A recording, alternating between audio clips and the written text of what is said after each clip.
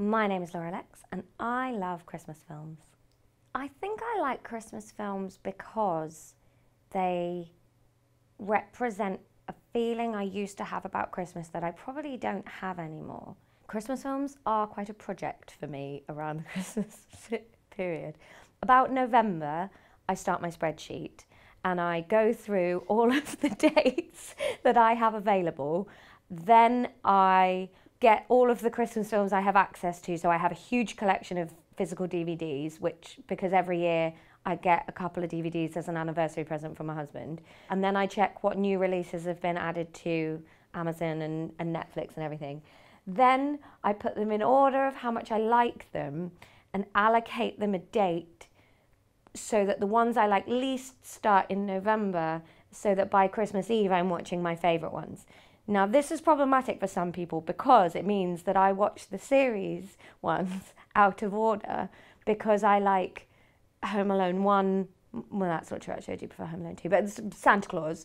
No one's watching Santa Claus 3 on Christmas Eve. I'm flexible to a point with it where I will change the order up a little bit if I'm hanging out with some people that want to watch one of the ones that I had saved for later. I'll switch it up, I'm not a monster. I do need to start thinning the herd because otherwise I'm going to have to start watching these films around October. I would never ask anybody else to watch a straight-to-television Hallmark Christmas one. Although, you've missed some gems. Jonathan Taylor Thomas riding a sleigh down the main high street to get home for Christmas in time. You don't want to miss that. Sabrina the Teenage Witch, she kidnaps Mario Lopez and takes him back to her family because she doesn't want to be single for Christmas, and he gets Stockholm syndrome and falls in love with her in time for Christmas.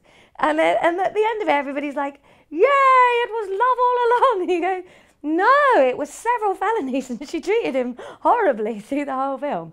For me, Die Hard is 100% a Christmas film because it's got all of the components that you need. Die Hard is the same as Home Alone in terms of the stakes. Like, you've got to deal with the baddies and it's all building up to Christmas Day. Like, Home Alone there's nothing that needs to get done by Christmas Day for Christmas not to happen. It's just that Christmas is the thing that's gathered them and that's set the plot in the first place. And that's the same with Die Hard. He's back to celebrate Christmas. He's at a Christmas party.